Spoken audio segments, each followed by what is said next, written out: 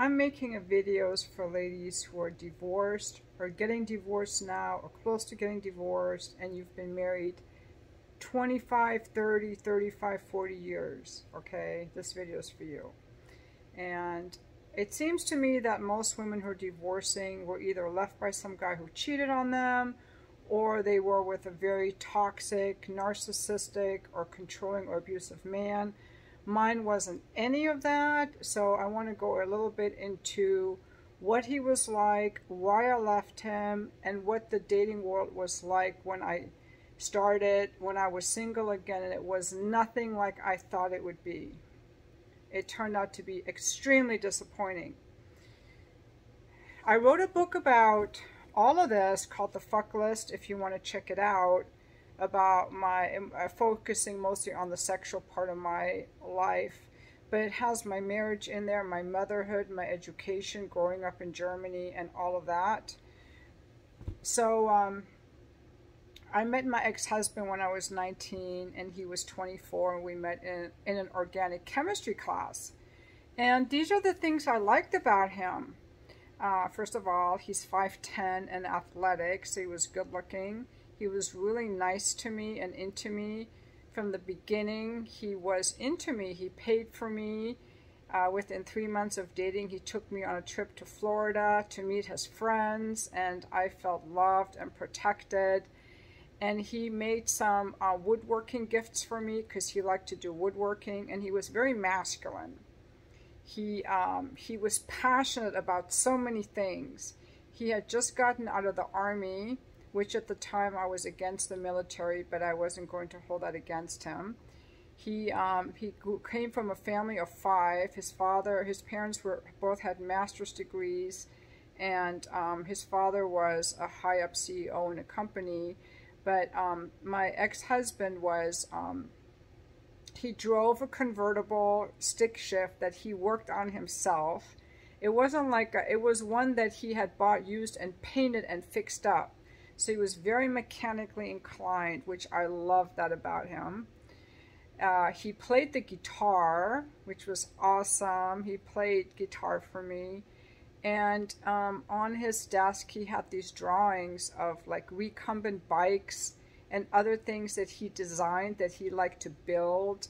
And I loved all that masculine stuff about him. He was a runner. He had wrestled in high school. He was still a runner and athletic. He liked to ski. And both of his parents grew up in small towns in Iowa, so he had that very good Midwestern honest. He was honest. He was hardworking, and he was frugal, and he was nice. Okay, so he was never an alcoholic. He never cheated on me. He wasn't a narcissist. He wasn't a control freak. None of that, and he never was. He wasn't a pushover. He was not a people pleaser. So everything is great about this guy. But there were a couple things I didn't like about the relationship, and I wrote about them in that book, in my book, which made me almost not marry him. And these were the two things. One was that he was not that interested in personal development as I was. I was really into my transcendental meditation practice, and he wasn't into meditating, and he wasn't religious either, although he had grown up religious. And the other thing I didn't like was that our sex life was very bad. He was not good in bed. The sex would be very quick. It would be over very quickly, and it got boring very fast because he wasn't present and he wasn't emotionally open, and he didn't want to change anything about it. And I thought over time it would get better, but it didn't. From the beginning, I wasn't allowed to wear lingerie or do things that I like to do. At the time, I had like a side girlfriend, and I wanted to do a threesome, and he didn't want to do that. And I thought, well, at least he's not that lusty. He'll never cheat on me. And no person is perfect. He really wanted to have kids. From the beginning, he talked about wanting to be a father, wanting to get married, wanting to buy a house and fix up a house. And he did all those things. By the time we got married, he had already bought our first house, a fixer-upper, And he was doing major construction projects on this house. He would design things and he would build them. And, you know, he knew all the engineering stuff because he was an engineering student. So he knew how to calculate loads and, you know, go to Home Depot and mix concrete and all of that. He also had a dog at one time. He wanted dogs again. I mean, he was just a good around, masculine, great man. And that's what I liked about him. And I still, you can see my face light up. I love those things about him. So, so we kind of went into our roles, and we were split up for 4 years. We didn't talk, and then somehow our paths crossed again, which is in my book. And a few months later, he asked me to marry him, and I moved to Arizona, and we got engaged, and a year later, we got married. Now, what I didn't realize at the time, this is what you have to know, is that the human race is evolving, our knowledge is evolving, and society is constantly changing. At the time that he and I were raised, people were really paying attention to giving their kids educational experiences, you know, food, clothing, shelter, especially education, good manners, morals, you know, hard work, keeping your word, honor, working on things, you know, like fixing your car. This was a time when you could still take your vacuum cleaner for repair because it actually had a metal plate on the bottom. We didn't just throw things out. This was way before the internet. And we didn't, at that time, our parents weren't taught about emotions, and they didn't teach us about emotions. He was born in 1957. I was born in 1961. And at that time, children were to be seen and not heard. In many households, they still are, but children were to be seen and not heard. And parents were very busy. And we didn't know that much yet about child development, brain development, and what children need to thrive emotionally, listening to kids' feelings. You know, kids weren't supposed to have thoughts or opinions. Parents pretty much told them what to do. If a boy fell off a bike and he cried, he was told, get up, brush it off, and keep going.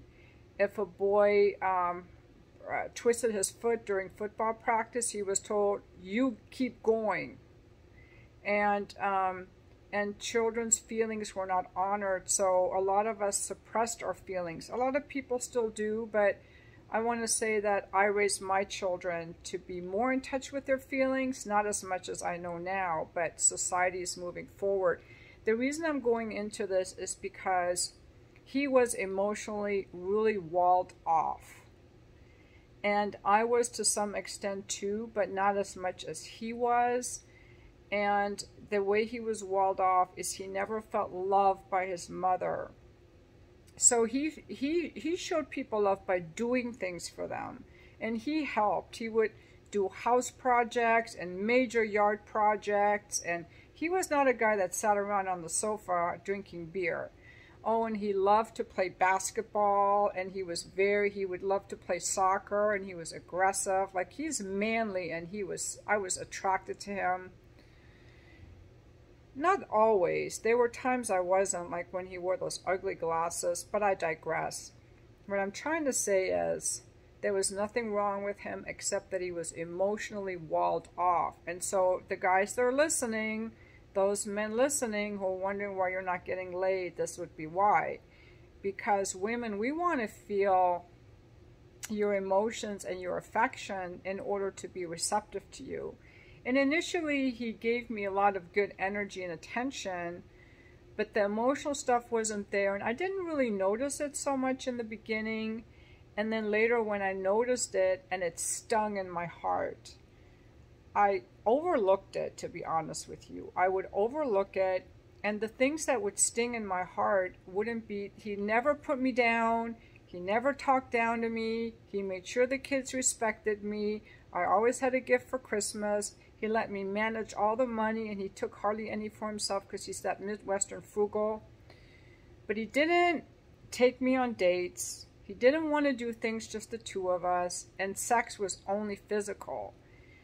If I asked him to go to a marriage class or a tantra class or a parenting class together, anything that would require an us, it was no, Shahrzad, no, I don't want to do that.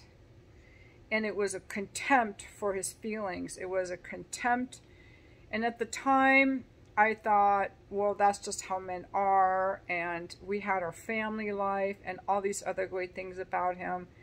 You know, what I want to tell you is, I don't have any regrets about it, the marriage. What I'm trying to tell you is that I felt, I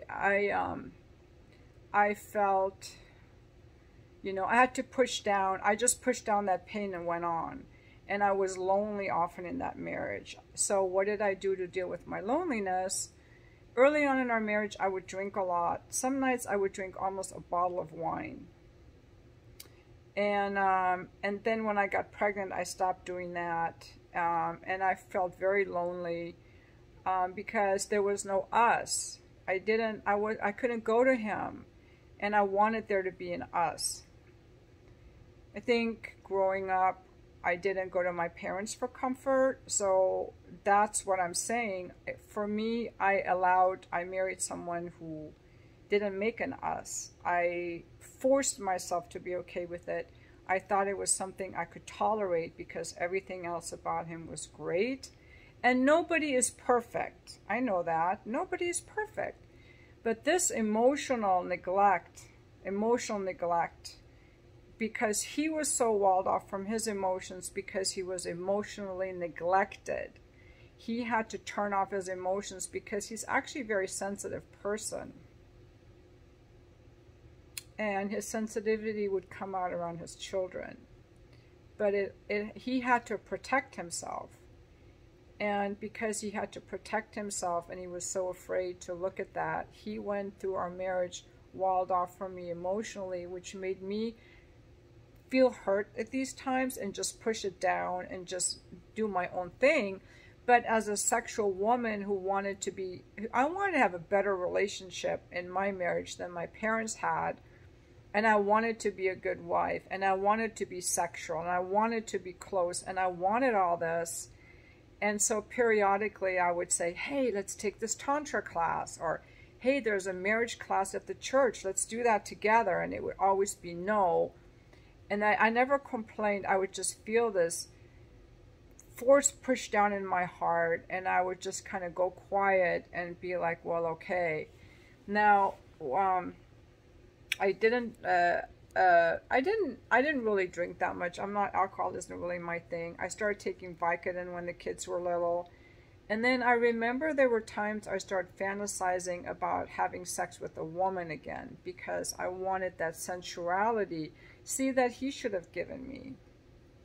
Now, know this, when I would ask to go to therapy or do something, he would say no. And the thing that's frustrating is he never once came to me and said, Shahrzad, we need to talk. This is what I need from you. He never once did that. He never once did that.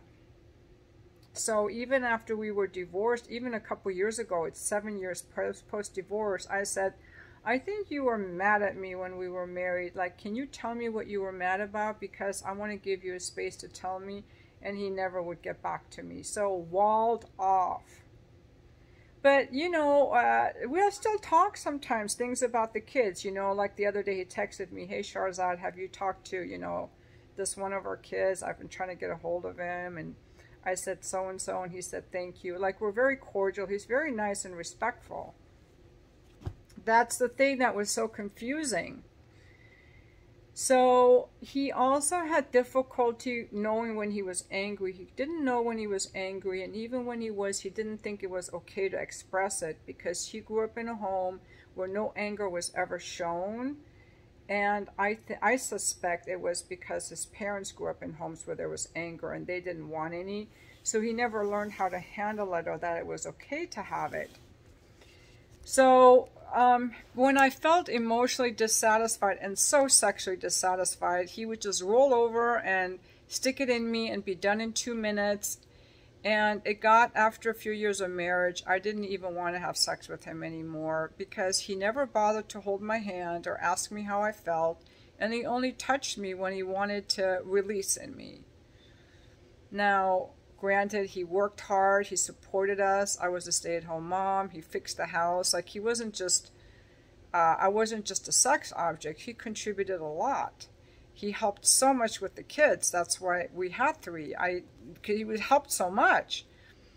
But when it came to sex and emotions, it was desolate. And as I was thinking about making this video, I remembered that I used to fantasize about women, and I had a huge crush on my massage therapist. She was gay. I really liked her energy, and I also, in my book, you'll read about it. I think I wrote about that in the book. This woman that I tried to have the threesome with him before we got married.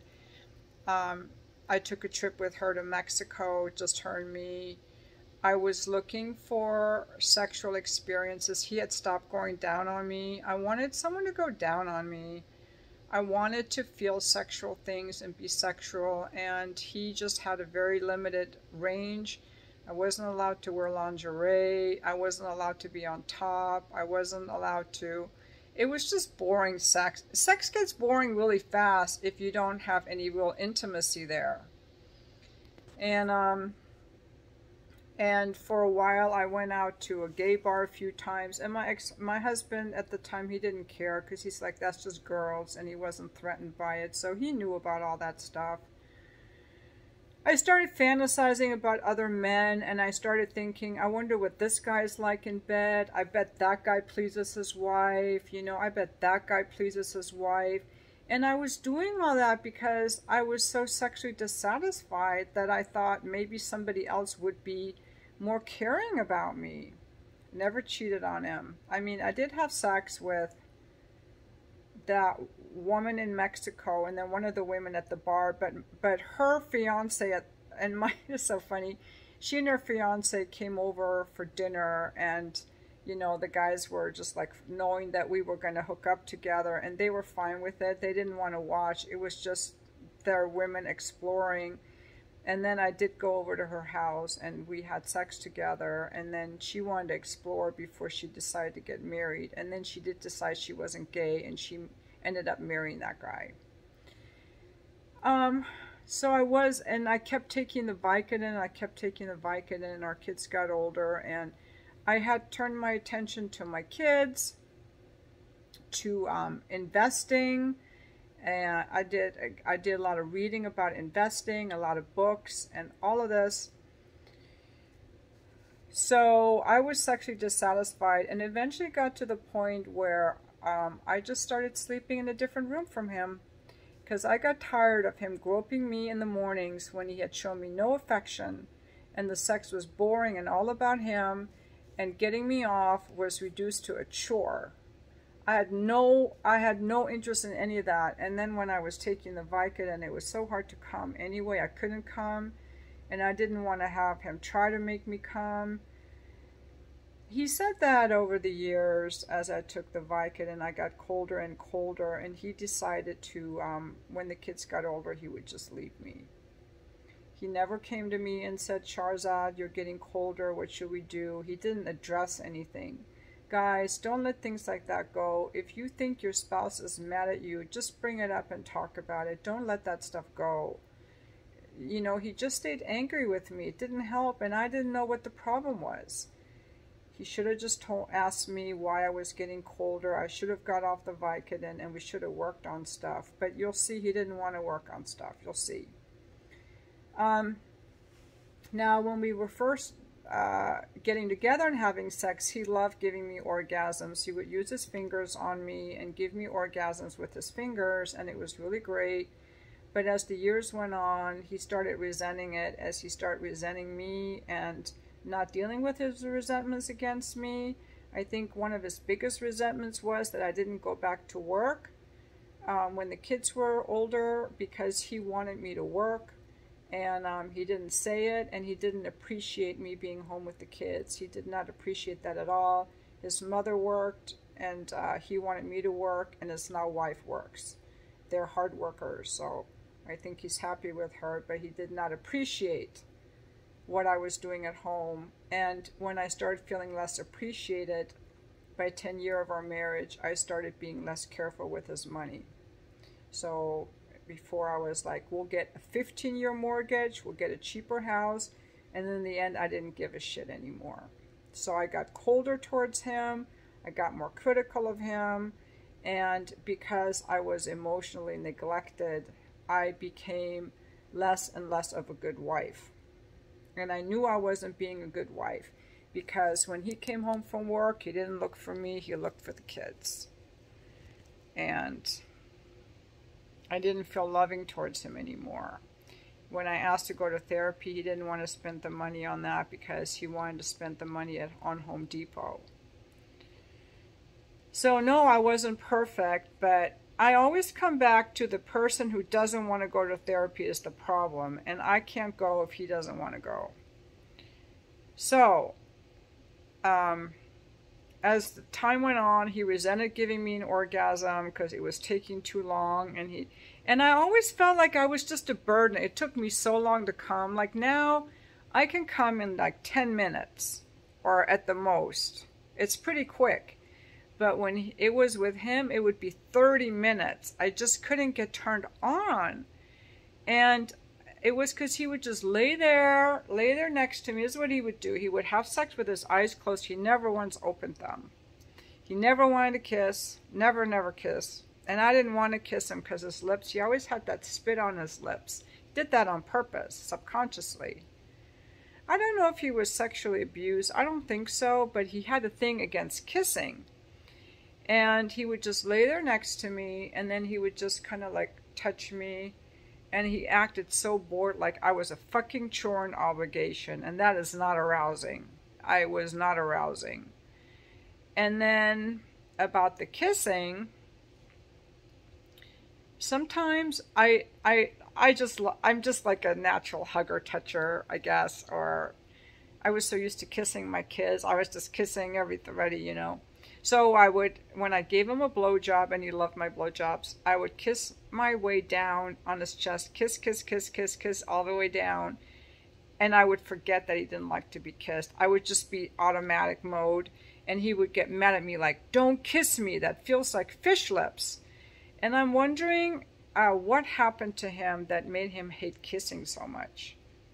Because in all my years after, and with all the men I've been with, and in my previous business as an escort, all the men love kissing. They love me to kiss on them and kiss on their body and kiss their lips.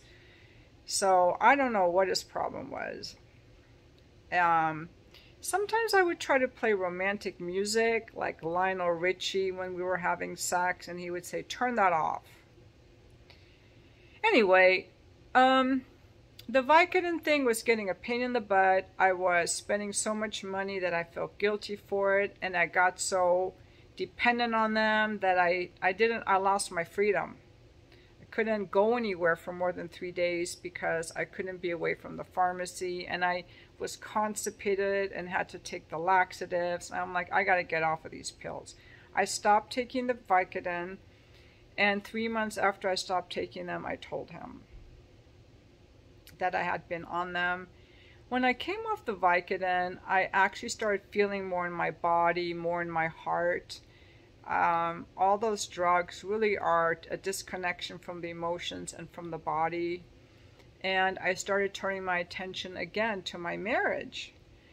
Now with the kids older, and with me being a more sensual person, having had gone through the parenting experiences with my 3 children, being older and more confident, being in my sexual prime, I turned to my husband. I was like, I want to fuck, and men want sex all the time. He's going to love the new me. Well, he didn't love the new me because he didn't complain all the years that we weren't having sex, and the sex I wanted was more connected, more sensual, and I was no longer okay with being told no. But what I didn't know was that I couldn't change him. I thought First of all, I thought he would like the new me, and he didn't. Second, I thought if I could just get him to see that being connected and being sensual would be so pleasurable, if I could just say the right thing or ask the right question. I was trying to change. I was trying to understand why he didn't want it, and I was trying to change him. Those are the two problems, and I'm sharing this in case you do that. I was puzzled. I'm like, I'm not trying to get you to shoot up heroin. I'm not trying to get you to rob a bank. I just want you to be a whole being, sensually integrated, pretty much. I just want you to share your sexual affection with your wife. But he couldn't, because of this walled off emotional thing he had. He couldn't. He couldn't. He didn't want to. It was buried in him. And so the way I dealt with it at the time, I never thought of leaving him. I thought, this is my husband who's loved me and provided for me all these years. We have these children together. We had built a house together. We had a life together. I never thought of leaving him. All I thought was, I don't understand why he's so walled off. How can I get him to change? And third, how can I deal with the feelings I'm having about it? Because, see, before that time, when he told me no, I would feel this feeling in my heart and I would distract myself. But then, the last 3 years of our marriage, so when the kids were older, I wasn't willing to distract myself. I wanted to feel everything. I'm like, I didn't get off these pills to have some guy not wanting to connect with me. I want to feel everything. And what I was feeling was alternating anger and intense pain. Not because I felt rejected. This is a difference between me and a lot of other people. I didn't feel rejected as the main thing. I wanted to express what I felt at the time. Was I want to express all this passion that I have, all these feelings, and you keep telling me no. So I was frustrated. I felt like a volcano, that the lava kept being pushed down, and I was so frustrating. And maybe there was a part of me that felt rejected that I haven't even tuned into yet. Maybe I need to tune into that more. I'm very aware that I felt pushed away. And to be honest, if I think about it, I felt, minimized, like I wasn't important. Actually, he would get ready to go play tennis with his buddies, or he would do the dishes. He'd be all excited. I guess he liked doing the dishes. He would get all excited doing the dishes. And I'm like, why are you more excited doing the dishes than fucking me? Now, mind you, I was not sexually needy. Like, I hadn't asked him for sex ever in our marriage. He was the one always initiating it, and I would just go along with it. But then I started liking it at the end when I was older, and it was my late 40s libido kicking in. That's a real thing. And I started, that one time in our marriage, I initiated sex. One time. This was right in those last 3 years, and we were sitting on the sofa, and I just kind of touched his leg, and he pushed my hand away. And that was the last time I tried to initiate sex. I didn't know what was wrong with him. Was it a control thing? Was he worried about his ED? I don't know, but ultimately, it was that sexual stuff is the reason why I left him. That's what I wanted to tell you. It was the sexual stuff, the emotional stuff, neglecting me sexually. And when I made that video earlier that men want to make women happy, I don't think he ever wanted to make me happy. I never felt that way. I don't think he ever gave a shit how I felt, and I'll tell you why. Because he didn't even know how he felt. Yes, he was kind. He's never been mean to me, even though I left him. He's never been mean. But he couldn't feel his own feelings, so he couldn't feel mine. In order for a man to make you happy, he has to know what it's like for him to be happy, for him to be unhappy. He has to be able to feel his feelings. And then he can tune into yours. When I divorced him, I figured I would be alone for a couple years, and then I would start dating. I had no idea. And I thought I would meet men like him, great men like him, except they would have one thing he didn't have, which was they'd be in touch with their emotions and their sexuality. And like my ex-husband, he would love me. We would be monogamous. We would have a great relationship. I figured I would meet another man around my age. At the time I was 51, meet another man in his early 50s that also was divorced and had children, and he would just be more emotionally attuned than my ex-husband. And I figured it would be very easy to find a man like that. Oh my God, this is the part of the divorce I'm talking about. There are no men like that. I've not met one man like that in my 9 years single. I went on Match.com and I met all the guys in their 50s were just players. At the time I got divorced, I was doing consulting for school districts, so I had a pretty good job, a professional job. I didn't pay the best, but I was restarting my career. I didn't ask my ex-husband for money when I left because I don't like to plunder men. I'm equally empowered. I can make my own way in the world. He supported me long enough. So I went to the courthouse to file, and we split everything amicably, and we didn't have any lawyers. So I met some guys on Match.com, and they were all players, and they would cancel the coffee dates at the last minute, you know, or they'd been single for so long. I didn't get that sense that my ex-husband had given me of wanting to provide. Excuse me, I need to get some water. I didn't get that sense from a man that he wanted to provide for a woman, because see, a lot of these guys who are divorced are saying, I will never get married again, and I'm just going to go out and, you know, bang these women. I came into a completely different world than the one I had left as a single woman in the mid-80s. A world in which men were doing online dating. They weren't approaching women in public.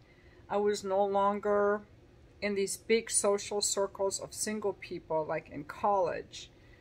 And I was in an age group where most people were already married, and many of them already had a lot of problems in their lives. I didn't want a man with baggage, and to me a lot of stuff is baggage.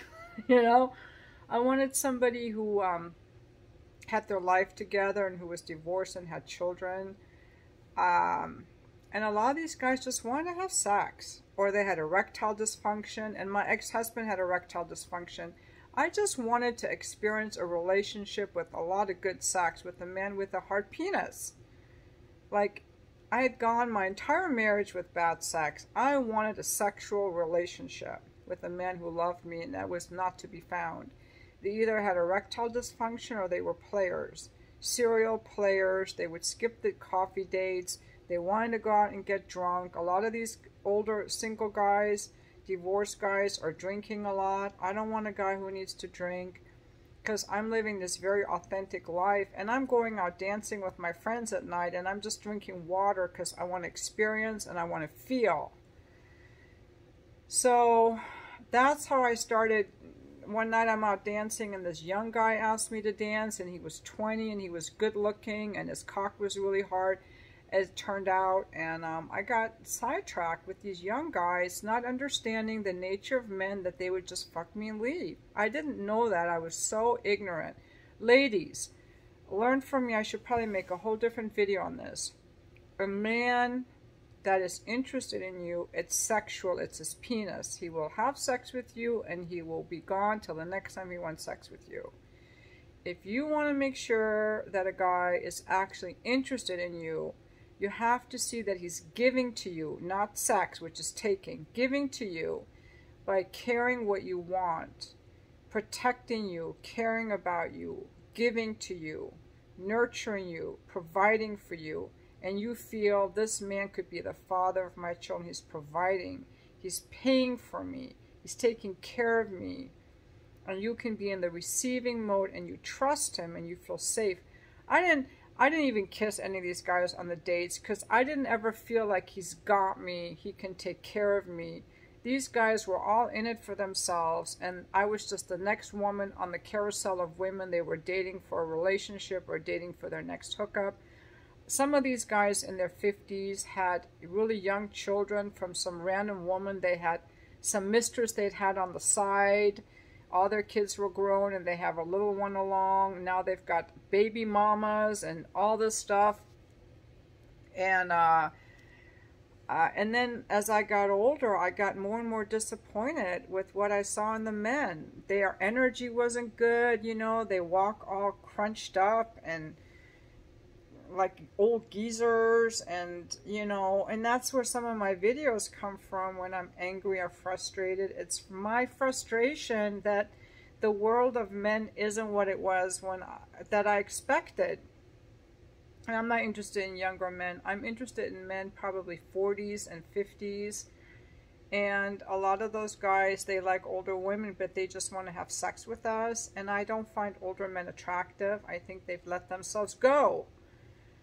I think a lot of people have let themselves go. What I want to say is that I was really disappointed. I looked around and I saw, oh my gosh, I kept meeting people that were on their second marriages and that met when they were in their 50s. Some old high school sweetheart or someone who'd reconnected them. And I was like, they're so lucky, because I really wanted to meet someone and get married again or have a relationship again. And it just never happened. And then I started thinking, what is wrong with me? There's got to be something wrong with me. And so after 2 years of being single, I probably spent $30,000 at least on coaches, trying to find out what was wrong with me. Why I don't attract these men. You know, because these coaches are telling me, there's a world of great men out there, Shahrzad. You're just not seeing them because of your internal mindset and what you believe the world is, and your projections and your internal state. The external, the world reveals who you are. But some of the men I met, when I asked them what was wrong with me, they'd say, there's nothing wrong with you. You're a great girl. So I don't know. I started thinking, what's wrong with me? And then finally I thought, well, maybe there's nothing wrong with me. And only in the last few months have I realized that the world has really changed. If you listen to Chris Williamson or some of the people talking about the sexual revolution and the hookup culture, you know, there are these, for the young people, there are these guys out there that are spinning plates, that are empty suits, they're chads, they have no personality. And then you have 90% of men who've given up, you know, and I'm mad at those men who've given up. That's what those videos were about. I'm angry with them. Because when these guys have given up and they don't approach, it means that I don't have a boyfriend or a husband. I can't get a boyfriend or a husband when men have checked out. Men say they've checked out because women are entitled. I'm not entitled. I'm down for a really juicy, loving, healthy relationship. And all the things I wanted to give my husband that he didn't appreciate and didn't want, I have a lot to give. Someone's got to want that. But now in my age group, it's a completely different thing. And I just think that these really great guys, these very developed men who've worked on their stuff, their wives are not leaving them. Their wives are not leaving them. Women only leave, unless they're like bitches who are dissatisfied or whatever. Women only leave their husbands if they've been very emotionally neglected and hurt. And so the divorced men that are out there are men who were horrible husbands. Or they had a wife that was abusive or neglectful or cheated on them. And so a lot of them are still very hurt, and they haven't done the work to build their self-esteem and be happy. They have to drink a lot or use women for sex. And over the years, as I've been on dating sites off and on, it's the same guys on there. It could also be the same women on there. So the bottom line is, when I was married, I thought eventually I will meet a man for dating, 2 years out, not immediately, 2 years out. And I haven't. I don't see anyone I want to date. And I feel like I'm getting on some soapbox here, like I'm not seeing them, but they're not out there. If I want to look for an age-appropriate partner, say ages 55 to 65, I'm not impressed with what I see in men. They either don't do any strength training, so they're very skinny and rigid, very skinny, scrawny. They don't have anything going on. I've met some men that are like, well, I go to work and I come home and this is my house. I'm like, you're boring. Can you be passionate about something? Can you be edgy? I'm super edgy. Like, I go to the edges. I live my own thing. I need someone who's exciting, you know, who's up to something, who's really passionate and healthy and authentic. I haven't met anyone like that, so that's where some of my anger comes from in my rant videos, is that I'm really disappointed. One of my coaches told me, well, Shahrzad, if you're disappointed in men, they can sense that. They won't want to be around you. They sense your disappointment. I'm like, okay, I gotta hide my disappointment, be excited. But they are disappointing. They're freaking boring. They go to work, they come home, they have a drink. They're not doing anything edgy. Like, they're not starting a new political party or a new business or mentoring other people. Like, they're not doing anything exciting. And I don't want to be with someone who's boring. My ex-husband was exciting to me. I thought he was exciting. You know, we had our kids together, so he was exciting with his inventions and his ideas and, you know, his interests that he had that were different from mine.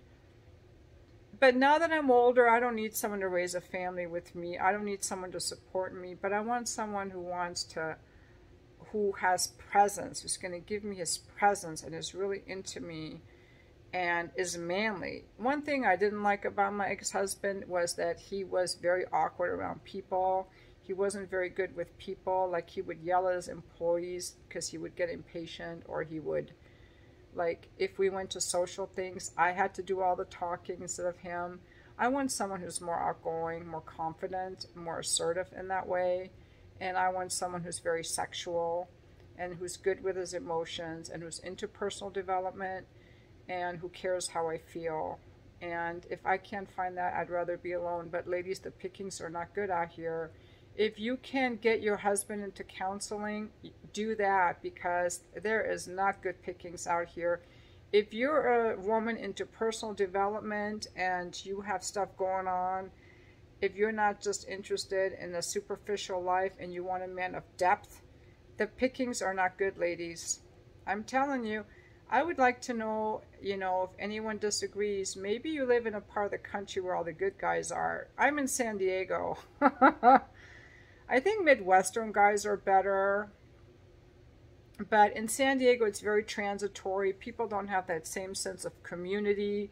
They treat each other like objects, you know. There isn't... But, you know, you have a lot more people to choose from. So, the people here, I'm from Europe. I like a man who's well dressed and has some basic good manners and is educated and speaks well and makes me think. I love men like that who can tell good stories and make me laugh. And I have not found that. I'm willing to try new things. I'm willing to try new places. But honestly, you know, I'm not inspired or excited by what I see, so pretty much I don't go out, and I'm just like, I'm good here. I've learned to be happy on my own, and I don't want to be bothered with people who are boring or who just want to plunder me for sex. So this is my experience. I just want to put it out there, is like, the single life is not what it's made up to be, and I'm not a woman who needs men's attention or validation, although I like it. I like the intensity of a man's strength and energy focused on me. I love that, receiving that, but I'm not impressed by the men that I've met. Just haven't been. So there you go. So what I would look for is someone like my ex-husband, who's you know, just a better version of him. Is what I would look for. And thank you. That was a long video. I couldn't really make it any shorter, because if I just tell people what it's like now without knowing what I had, it wouldn't make sense. Because when I hear women who are divorced, they always had some asshole of an ex-husband. My ex-husband is not an ass. He is not. And most women would have stayed with a guy like that. Most women would have stayed with a guy like that. And there are many women that are with a man like that. Many, many women are with a man like that because, you know, it's comfortable and it's secure. But I wanted to keep growing. My mom is a TM teacher. I always wanted to keep growing, and I needed to keep growing, and I couldn't keep growing without him. And what I put on my Facebook at the time when I left him was, I left him to be more and feel more. Because with him, I couldn't be more, and I couldn't feel more, because he kept telling me, don't feel, Shahrazad, don't feel. Although he would say, I love when you talk about your feelings, so that because that makes me feel. But yet he didn't want me to feel. He wouldn't let me feel. And you know, I need to be able to feel. So I left him for me so I could keep growing. I did it for me. At the same time, you know, I'm sad that it didn't work out. I would have loved to have had it work out. We went to our counseling at the end when I was trying to decide whether I should divorce him or not. Just the last 3 months I was in the guest room. And the counselor asked why we were in separate rooms, and we told her. And I was determined. I was not going to go back in his bedroom with him treating me that way. And he wasn't willing to change anything either. Like, he just didn't want to change what he needed to. He didn't want to open to keep me. So he was more comfortable me leaving than having to deal with his feelings. And you might say he didn't love me, but he did love me. Those last 3 years were the closest we ever were. He wanted to spend so much time with me. All of a sudden it was, do you want to go to coffee? Do you want to meet me after work for a beach walk? Do you want to go watch the sunset? It got to where when I went to the grocery store, he would go with me, and he hated grocery shopping. I forgot to tell you guys that part. Some of you are going to be like, well, he didn't love you. Yes, he did love me. He would give me foot massages. We would have dinner together. We would give each other these 30-second hugs every day. We would have coffees together. Like, we started being so much closer. But he didn't want to do that emotional opening that I needed, especially sexually. I will never again have sex with a man who doesn't care how I feel. Never. Even when I was an escort, I never had sex like what he gave me. Even as an escort. Never had sex like that. They all wanted to connect with me. And I will never again be with someone like that. Now, after I left him, he cried. When I saw him 6 months later, I thought he was dying. He was so haggard and thin. He looked like he'd been crying. He was devastated. But that was better for him than feeling whatever it was. And maybe, you know, he knew deep down that he couldn't give me what he wanted. And maybe his soul knew that we both had to go our separate ways so we could keep growing. And not all relationships are meant to be forever. I know I divorced him, but honestly, I feel like he left me first. You know, he left me. He was never actually there for me the way I needed. And so I just couldn't be with him anymore. And he didn't want me. He didn't want to go into his feelings, which is what he would have had to do. And I would have stayed. So I guess we left each other, you know. But no, when you get out here in the single world, it's not any better. There are a lot of wounded people out here. And the older people get, the more their wounds show up. Now, if you're looking at women, you got all these Botox ladies with the fake breasts and a lot of people drinking, and they're disgusting. I get grossed out by that. I'm sorry. I can't. I just can't. So a lot of wounded people out there that life hasn't treated them well. Their health has gone downhill. You know, their attitudes have gone downhill. Their lives have become boring. And I'm not inspired by them, to be honest. So that's my experience being single 9 years. And it's not, the dating life is non-existent for me. It's not great like I thought it would be. I thought it would be full of possibilities. I was so full of possibilities. And so I would see some guy online, it's like he was a father and he had kids. I'm like, oh, this could be a great next husband. But he just wanted to bang. Like, what happened to men wanting to provide? They're all disenchanted by the women who hurt them and took their money. And if a man isn't in the space that he wants to provide and protect for me, I don't feel safe opening to him, and I can't receive him. You know, so a man has to want to protect and provide. And I can see that in guys. When I see a guy in the store, I'm like, this guy could provide. This guy has nothing to offer. I pick up on that. If a guy, the only way I would date a guy is if I get the feeling that he can take me into his arms, literally and figuratively. He can take me into his home, into his space, into his energy. He can take care of me. He can provide for me. He's got me. And then I can open to him sexually. If I don't feel like he's got me, and I didn't feel that way with any of these 20-somethings in this book, that's why I didn't have orgasms with them. If I don't feel like you've got me, I don't want to go there with you. You know? So it's not just physical, it's about the whole emotional space, and that's why I left him. So it's all about emotions. It's all about caring about other people. Okay, this is my longest video ever. I might have gone past the YouTube timeline. If you want my book, it's on Amazon. If you want to work with me or talk to me, you can contact me for a coaching call. We can just chat, or I can guide you through some things, somatic exercises, cognitive behavioral therapy, or I can just listen to you if you want someone to talk to. My name is Shahrzad Morgan, and thank you for watching my video.